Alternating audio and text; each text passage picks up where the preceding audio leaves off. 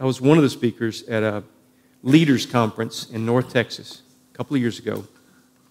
And it was from preachers and elders and deacons from South Oklahoma and North Texas. And it was an encourager conference, want to encourage you. And I spoke on this topic, spiritual warfare. When it was over, I was standing by my book table answering questions and stuff, and I see this real tall guy crossed arms just staring at me. And I finally met eyes with him. I said, do you need to talk to me? And he said, privately when you finish. I said, okay. So about 30 minutes later, everybody's gone, and me and this guy sit down. He said, I have 3 kids, and we homeschool. And I've been through some financial problems, but I have a good job now, and we're working through that. But I want to talk to you about my oldest daughter, Emma. We've been very worried about Emma. 3 years ago, when Emma was only 7, she started saying some very ugly things that we know she couldn't have come up with on her own.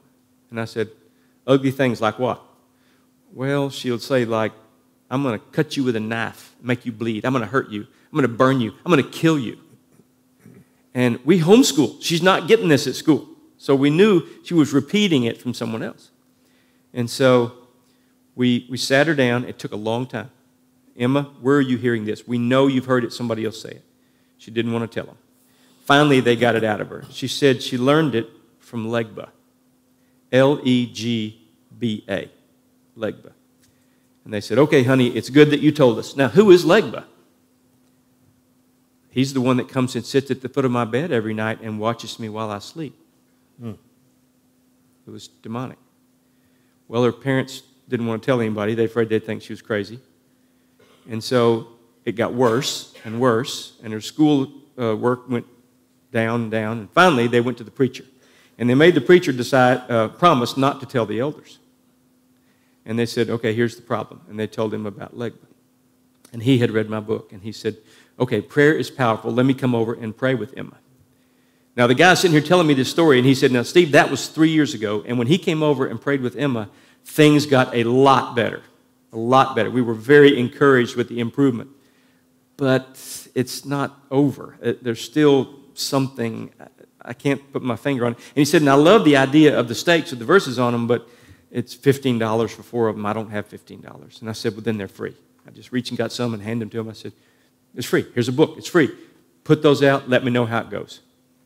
He was very thankful, and I drove home. It was a 5-hour drive home. Went to bed, and I had a dream that night about Emma.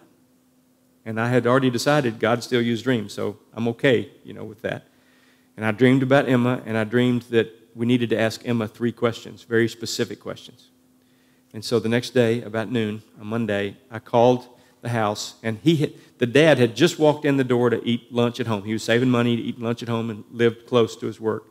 He answered the phone, and I said, hey, this may sound silly, but I dreamed about Emma last night, and I think God wants you to ask her these 3 questions. Write this down. Did Legba touch her? Did Legba give her anything? And did Legba introduce her to anyone? So he wrote it down. He said, well, we homeschool. She's right here. I'll call you right back. 5 minutes, he called back, and he said, Legba never touched her or gave her anything, but when we said, Emma, did he introduce you to anyone? She said, yes, Daddy. All his friends.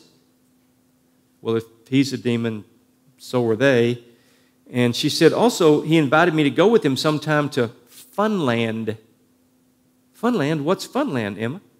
I don't know, Dad. I never went. I thought it was like an amusement park. And they said, well, do you remember 3 years ago when this first came up and you told us it was Legba and the preacher came and prayed with you about this? She said, oh, yes, I remember that. And after that, he couldn't talk. He still came every night and sat at the foot of my bed and watched me while I slept, but he couldn't talk. They bound him in Jesus' name, but they didn't cast him out in Jesus' name. What you bind on earth is bound in heaven. What you loose on earth is loosed in heaven.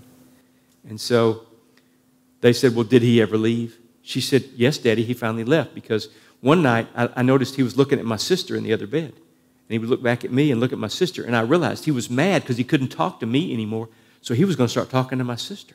And that made me mad. So I sat up and I said, no, you leave my sister alone. You need to go now. And that's when he finally left, when the little girl told him to leave. Mm-hmm. And so I told that whole story to a preacher friend of mine of a big church in Little Rock. And 30 minutes later, he called me back and he said, have you Googled Legba? I said, no, why? He said, just go Google Legba. There's whole websites on how to worship the demon god Legba from Haiti. He's a voodoo god. You're supposed to build an altar in the backyard and his colors are red and white, and then you're supposed to sacrifice a chicken and sprinkle chicken blood on the four corners of that altar, and you're supposed to throw salt over your left shoulder and pour some rum on the altar, and then do this chant, Papa Legba, you're the one that we adore, Papa Legba, Papa. There's a page-long chant. Now, how does a 7-year-old girl, she was 7 when this started, learn the name of a voodoo god from Haiti that there's whole websites on how to worship? How does that happen? I don't know, but I know how little kids are. When they see somebody new, they go, what's your name? And I'm Legba. What's your name? Emma. And maybe that's how it started, because little kids are curious about that.